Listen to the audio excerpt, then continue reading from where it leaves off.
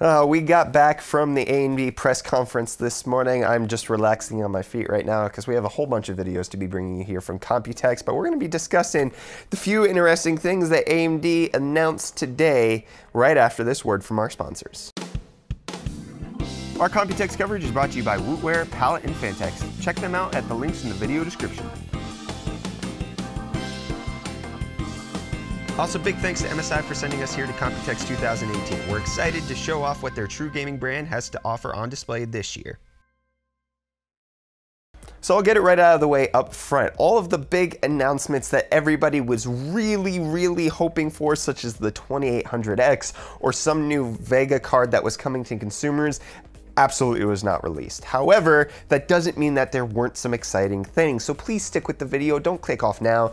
We're going to talk about what actually went down. So AMD claims that Ryzen has sold 5 million units since their launch in March of 2017. They also then said 5 million users, but I'm pretty sure 1 unit doesn't equal 1 user, especially since we have like 6 of them in the office. So I'm not going to buy that 5 million people are running Ryzen, but I can buy that 5 million units were sold. But with that, one of the things that Ryzen has been sorely out of place from is the laptop market. And so today, Acer showed off one of their Predator notebooks with a Ryzen 7 2700, not you, the full desktop chip, which is something that we all really want, plus an RX Vega 56 graphics card. So this isn't like the Vega graphics cards that have been in laptops previously, where they're cut down on the compute units and they're cut down on the performance. This is a fully fledged Vega 56 in a laptop with a fully fledged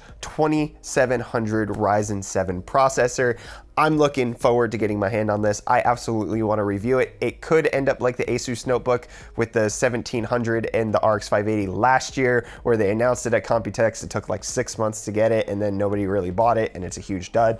It could also be that, but we'll have to see. But then we got some exciting news about Threadripper. It is indeed going to be coming the Q3 of this year, possibly around August to October, because that's Q3. So Threadripper 2 is coming in Q3 of this year, and they announced that the highest end unit is going to be a 32 core 64 thread unit, and I can't even believe that. That makes me so happy. We're getting the epic performance down in the enthusiast platform for our X399 and potentially new chipset boards that they might be announcing later on. They had a few demos to showcase the performance of this new Threadripper setup. They did a 24 core Threadripper versus the 18 core 7980XE in a blender test. And obviously the 24 core won because it has 6 more cores, which is 33% more. So why wouldn't it win?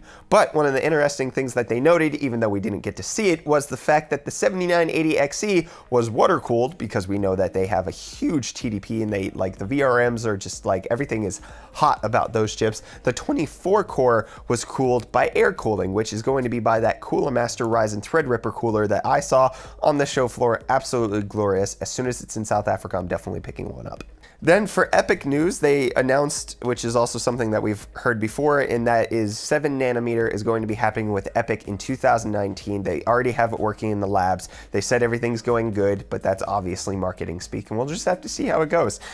We should be getting 7nm CPUs from AMD sometime next year, and then 7nm graphics cards are absolutely a thing now. So Radeon Instinct is what they're calling the Vega that they're releasing on 7nm. They're already sampling it out to customers, so people already have their hands on this, and they did do a showcase in Cinema 4D of its performance. Looked pretty great. Obviously I can't benchmark it because I don't have my hands on it, but they're excited to have 7nm working with Instinct Vega. Now obviously the question that comes in there is, when are gamers going to get that? And they absolutely addressed it. Lisa Su definitely talked about it, and she said, don't worry gamers, you will be getting 7nm graphics cards.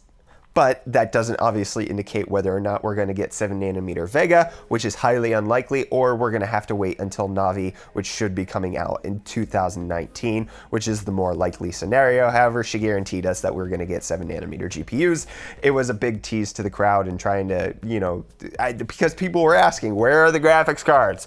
At least if she answers that, that gives us some, suasion. We're swayed when she'll talk about that. So 7nm is coming to consumer We don't know when, we don't know what architecture we're going to be getting it with, but it looks like that AMD could be the first to the market with the 7nm GPUs for gamers, which will be pretty great. Anyways, that's all I have from the AMD press conference this morning. Please be sure to let me know which announcement are you excited for, because it's all excitement to me. I want to hear your thoughts down in the comments down below or in the community Discord. Let's chat down there. Don't forget to hit that like button if you enjoyed this video. Also want to thank our sponsors yet again, Wootware, Palette, Fantex, and MSI. Big thanks to them for sending us here to Computex 2018. Rikus wouldn't be here without them. None of the other UFD tech team would be here. We wouldn't be able to be live streaming the press conference without them. So big thanks to them. Don't forget to subscribe to stay up to date on all of our tech related content. Yes, I'm wearing the heavy metal Threadripper shirt that they gave out at the press conference this morning. I really like it. I don't know. What do you guys think? Anyways, that's going to wrap it up. Yes, I'm in bed. I'm going to get out of bed. We just have a lot more work to do today. So I thought I would take this one chill. So thanks, guys. I'll see you in the next video for the next Computex thing. Cheers.